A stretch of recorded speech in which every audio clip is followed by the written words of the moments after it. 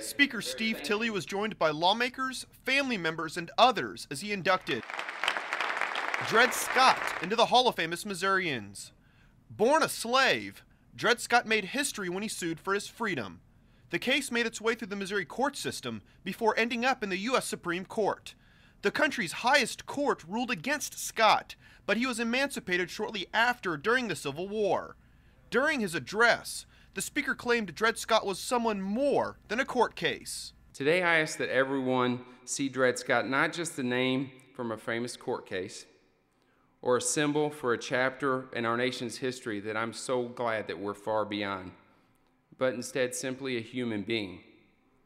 Because after all, that's what Scott wanted to be perceived as. Following the Civil War, Scott lived out his days in St. Louis working as a porter. The bust took more than 60 hours to design, according to Spencer Schubert, the sculptor.